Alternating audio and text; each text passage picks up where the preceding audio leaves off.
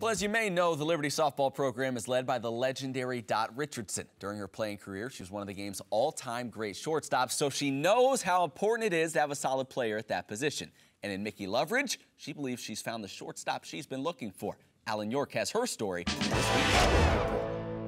The story of Liberty Flames softball shortstop Mickey Loveridge cannot be summed up in a few words. There are many qualities that make up who Loveridge is and how she arrived at Liberty. The junior transfer grew up outside the Bay Area in Concord, California, and in a less than ideal situation. Yeah, I grew up in a really rough neighborhood, a lot of gang violence, a lot of drug, alcohol abuse. I think I've seen a lot more than a lot of people have had the opportunity to. And when I say opportunity, I mean that I loved the way I grew up because I experienced so much. And I think that's something that's very important to us as Christians. Mickey's love affair with softball began when she was 3 years old, and it didn't take long for her to realize she was really good at it. I started when I was 3 at a place called JOBL in Concord, California.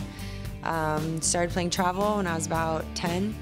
I was like that younger but could play with the older group, so I was always like with the older team, so I got to play longer. Loveridge was a 3-time All-League performer at Concord High School, including capturing the league MVP as a senior. Her next stop was a 2-year stay at Sacramento City College, where she was a junior college All-American. Not sure of where she would continue her softball career, Liberty came calling. A friend of mine who I knew in Florida, who's now in California, I was talking to him and I said, looking for a shortstop, and he goes, I think there's one around here. And another acquaintance of mine is the coach of Sacramento City. And I'd played against him. I mean, he was coaching a team, that played against the national team. And he had a shortstop that was looking for a place to go.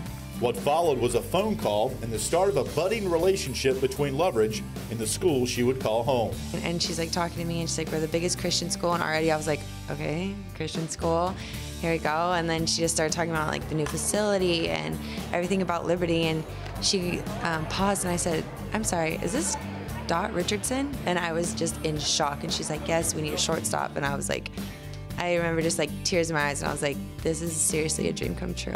In only a short time on campus, Loveridge has proven she's got the intangibles coaches admire in their student athletes. Some other things, I was ready to call a timeout to walk out to settle down our pitcher, and Mickey called everybody in herself on her own accord. So that's a leadership quality that you want in your players, and she's demonstrated that in a number of ways. She's worked herself back up to the lineup. She hits 4th. She is one of our top leaders, I think the leader for RBI production as well, so she's really doing a great job. Softball is an escape for Loveridge, who has experienced so much as a young adult and uses the game she loves as a tool to encourage those around her. I think the whole mentality of it really interests me, because I just think if we applied it to life, the whole mentality of softball, of baseball, of football, of whatever, you get down, your teammates pick you back up in life. You get down, other people pick you back up, Christians pick you back up. They're right there for you. Come on, you got it. The next one, keep going, keep going. So I think the message that sports represent, I think is just, it's awesome to me. For Game On, I'm Alan York.